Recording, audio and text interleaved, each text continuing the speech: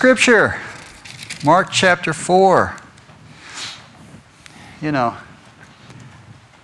some of us old enough to remember when they didn't have air conditioning, right? And God's word still spoke anyway. Anyway, Mark chapter 4, we'll just do 26 to 29. He also said, the kingdom of God is as if someone would scatter seed on the ground and would sleep and rise at night and day, and the seed would sprout and grow. He does not know how. The earth produces itself, first the stalk, then the head, then the full grain in the head. But when the grain is ripe, at once he goes in with his sickle because the harvest has come. This is the word of God for the people of God. Thanks be to God. There was this preschool teacher teaching 3-year-olds how to learn the names of animals. She held up a picture of a cat. The kid said, "That's a cat." Picture of a dog, "That's a dog." Now this was an inner city group of children, and she held up a picture of a deer. They didn't know what it was, they just stared. And the teacher said, "Well, just think about what your mother says to your father, what she calls him." And at this point, the little girl says, "So that's what a baboon looks like." Will you pray with me? Lord Jesus, so many people have distorted image of you. And instead of seeing you as a deer, we see you as a baboon. Instead of seeing you as you are, we see you as something you're not. I pray, Lord, with the scripture today, you help us to see you clearer. Help us to have your eyes, Father's eyes. This we pray in Christ's name. Amen. Well, it was 1909. It was Mother's Day. And Sonora Smart Dodd was sitting in the congregation in Spokane, Washington, listening to a great Mother's Day sermon. But she had trouble thinking about her mother because her mother died giving birth to the 6th child in the family. And her father was both father and mother to her through the years. And so after the service, she asked the pastor, "Would you mind preaching a sermon honoring fathers and do it in June because my father's birthday will be in June?" So he did. And that was the beginning of Father's Day. Now, Mother's Day has always taken off faster than Father's Day. I mean, Mother's Day became a national holiday in 1914, 98 years ago. But it wasn't until 40 years ago today, 1972, that Father's Day became a holiday, national holiday. Now, Mother's Day took off in other ways too. I mean, it was the number one, still is the number one day for phone calls, for flowers, for candy, for cards, everything. The only thing Father's Day used to be noted for, now everyone has cell phones, but it used to be known as the number one day of collect phone calls. Mother's Day tend to have the better of the two, you know. Now add to that, the church does not recognize Mother's Day and Father's Day as Christian holidays. They are secular holidays. They are Hallmark holidays. They are business holidays. But yet we as a church find the Christian thing to do to honor our fathers and mothers as the commandments command us to do that. And as I was getting ready for the day, actually starting last summer, the scripture spoke to me about Father's Day. Because what does God do? In the parable, God is sowing the seed. In all the parables of Jesus, the main person, you remember, is God. He's the one sowing the seed in this case. What is the seed? Elsewhere, Jesus says the seed is the Word of God, and He says it very plainly. In another parable, He says some receive it, some have like stones, others have weeds, others don't receive it at all. The seed is the Word of God. Now, mothers and fathers, we are the most critical means through which God's seed is sown. How can I say that? When father and mother together are actively involved in the church and take their children to worship, whether they want to go or not. Doesn't matter the church, doesn't matter if it's interesting or not, doesn't matter if the kids fight and scream or not. If they're drugged to church, they have a 75% chance of continuing to grow in faith. Now, if the father only does it, without the mother, there's a 50% chance of success. Now, this is a shocker. If the mother does it only, without the father, the success rate drops to 15%. If neither go to church but send their children to church, it drops to 9%. And if neither go, the odds of success of a child growing in faith drops down to practically zero. Now, why the big disparity between 50% for fathers and 15% for mothers? The reason is children expect mothers to do those type things, the nurturing things. They don't expect it from fathers. So when a father stops and does a nurturing thing, such as take a child, the child notices. This must be important if Dad's going to stop and do that. That's why it's very important to fathers. Actually, it's important for both, because 75% if both of us do it together. Now, that's one thing to say a person will continue to grow in faith. But remember the other part of that. As we looked at a few weeks ago, people who attend worship on a regular basis, as a whole, are healthier physically and mentally and relationally and emotionally, have fewer problems, less stress, less medication, live longer, twice as likely to live longer, etc., etc., etc. So when we help God sow the seeds of God's Word, the faith, in our children, we're helping our children in every way possible. Now, it's not just enough to bring our children to church, fathers and mothers. It's also important how we live our faith and our relationship with our children. And I know a lot of you have heard this, that if a child lives with criticism, the child learns to condemn. Lives with hostility, learns to fight. Lives with ridicule, becomes shy. With shame, feels guilty. But on the other hand, if a child lives with tolerance, becomes patient. With encouragement, becomes confident. Lives with praise, learns to appreciate. Lives with fairness, learns to be just. Lives with security, learns to have faith. Lives with approval, learns to like him or herself. Lives with acceptance and friendship, learns to find love in the world. Which means then, it's not just enough to bring people to worship. We have to live our faith such as to communicate the presence of Christ to our children. Paul puts it this way. In Ephesians chapter 6, he says in verse 4, "Fathers, do not provoke your children to anger." Now, children are going to get angry when we discipline them. They're going to get upset when we say, no, we can't do this. It's something that's going to hurt them. That's one thing. But to provoke a child to anger, that's something else. And he says, don't provoke them to anger. That's not necessary. But bring them up in the teachings and the instructions of the Lord. It's important for us to be the means of God's grace, for God's Word, the seed of God, to be planted in our children. Now, how can we improve to be a parent? How can any of us be improved being in our husbands and wives, to improve in our workplace? You know, there are an awful lot of good self-help books, good communication books, and I find them very helpful. But the biggest shock for me was to find that the most effective way in improving our relationship with our family, with people we work with, etc., is to improve our relationship with the family with whom we grew up. How's that?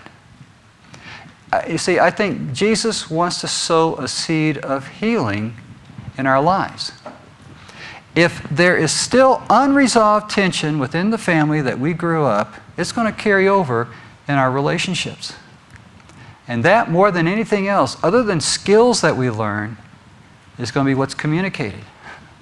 For instance, I really looked up to Dad growing up. I idolized him.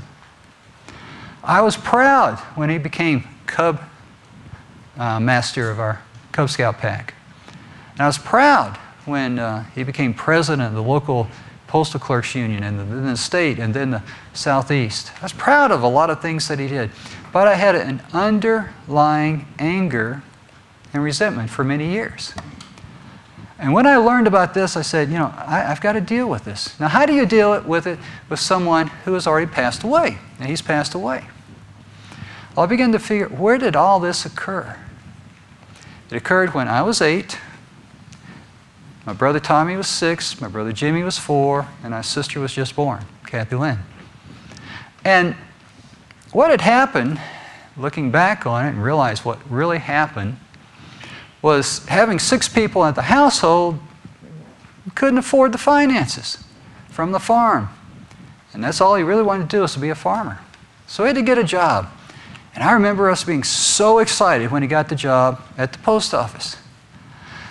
But being the youngest one there, the newest one on the block, he had to work the graveyard shift. So he had to sleep when we were awake. And in a small house that couldn't really hold 6 people, and especially if it's raining outside and you can't go outside, as kids, we were noisy. So he had to begin to discipline us, make us be quiet when we didn't want to be. We wanted to be kids. And what I eventually began to realize, and I resented, was all the discipline, all the spankings and whippings, and it just, what happened was we were forced into a situation that none of us wanted because of economics. And what Dad was doing was trying to be a good father, provide for us. He was doing the best he could do. And we as kids, being kids, we probably could have done better, but we were kids doing the best we could. And it was just a natural clash of conflicts. And when I realized that it really wasn't out of personality or anything, it was just a clash of the situation we're in, healing began to occur within me. And when it began to occur with me, it was like I began to realize people around me with whom I worked with at that time, including now, definitely some church members, was everyone does pretty much the best they can do. Now, several people can do better, yeah. And we can all improve, yes. But why get upset if people are trying to do the best they can do? And a major healing took place within me, and it had its effect on my relationship with so many other people. If you and I have any kind of unresolved issues with our family that we grew up with, God wants to sow a seed of healing within that family, and that will carry over in everything else in life. Which brings us to the third seed I think God wants to sow. First one is we be the seed of God's grace to our children and others, but the seed of healing in our relationship. The third seed is that God wants us to allow the seed of Jesus to grow within us. Now, why do I say it that way? Well, if you remember, Jesus identifies the seed as the Word of God. John chapter 1 says that the Word became flesh and dwelt among us. That was Jesus. Jesus came to live and dwell within us. And the primary reason is we have these distorted images of God. Some of us see, instead of a deer, we see baboons. And we don't have the proper image. A couple of weeks ago, I showed the book that Kathy wrote, my wife, about God images in the healing process. And what she explains in the book very well, and what a lot of us have known for a while, if you look at a person's understanding of God, that can tell you what a person's pretty much, that relationship is with their parents, primarily the father.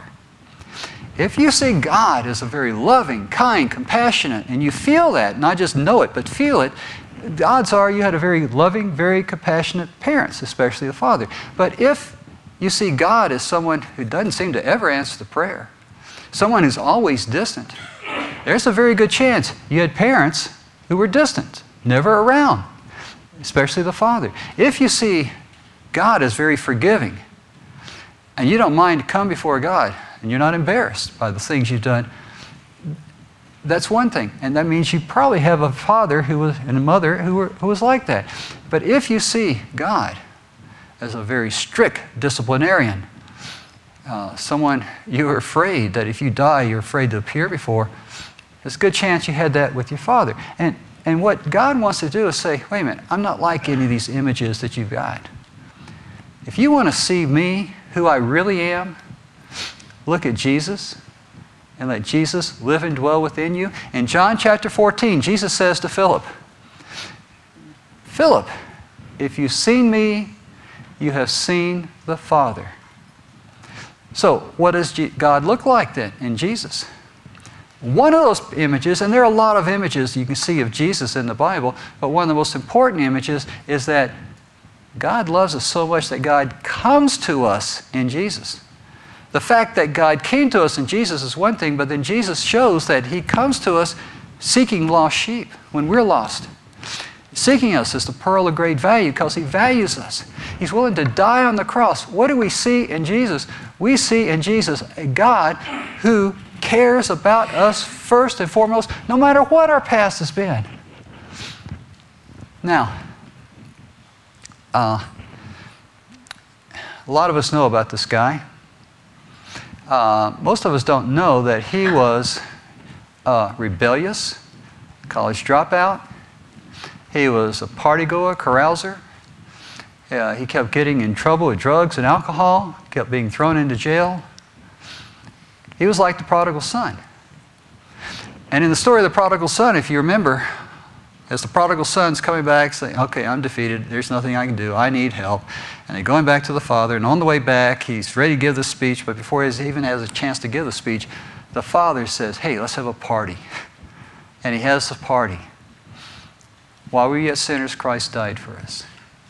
Well, this prodigal son, that very famous prodigal son, is named Franklin Graham. His father is Billy Graham. Franklin Graham today has Compassion International, and we participate with that with Operation Christmas Child. And we'll make shoe boxes again this fall. Amy's going to lead us in that. She's already making plans. And that's a prodigal son, a prodigal child returning to God. And God says, I want you to understand, I want a relationship with you because I value you. Now, most of us don't know the name, but the name is Philip Yancey. He is considered one of the most influential, especially in evangelical circles, Christian writers. In one of his writings, he tells about an incident in which he's sitting with his mother, and they're going through a shoebox of old photographs. And in this old photograph, he sees a photograph of him at 8 months of age with his mother and with his older brother. And the photograph is old, it's black and white, and it's kind of crumpled up.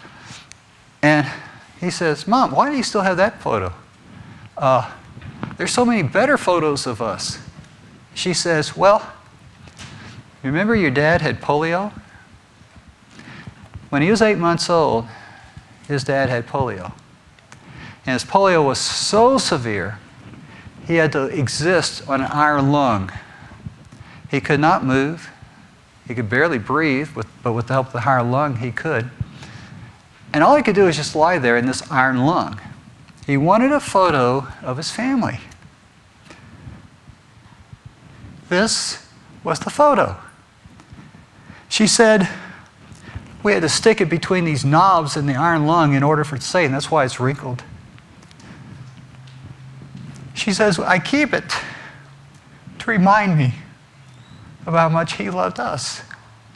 And Philip writes that here was a man, his father, who was like a stranger to him. Because at 8 months, he didn't remember his father. He died 4 months later. It was like a stranger, an unknown. He said at that moment, all of a sudden, he felt a warmth inside. Like he knew his dad, the same warmth he had the day he accepted Christ into his life, that God really loved him.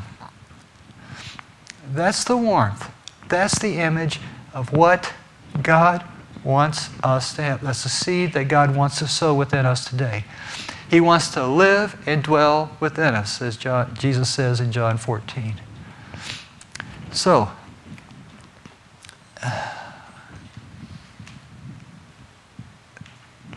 time for the rubber to hit the road. Look for ways, fathers and mothers, to sow the seeds of God's love. Look for ways in which you can seek healing with God's help. Look for ways to allow the love of God to continue to grow within you. Will you pray with me? Lord,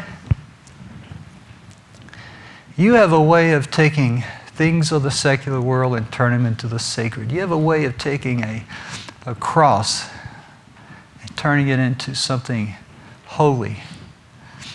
You have a way of taking a secular holiday, of Mother's Day and Father's Day, and turning it into something very sacred. So Lord, I pray that it's not the day that's sacred, but it's you living and dwelling in and through us. Lord, I pray for your Holy Spirit to continue to dwell and continue to guide and continue to heal us, Lord, so that we can be the person that you created us to be, so that when we do die, we'll appear before you and the angels of heaven will say, this child of God has God's eyes, the Father's eyes. Looks just like Jesus. This we pray in Christ's name. Amen.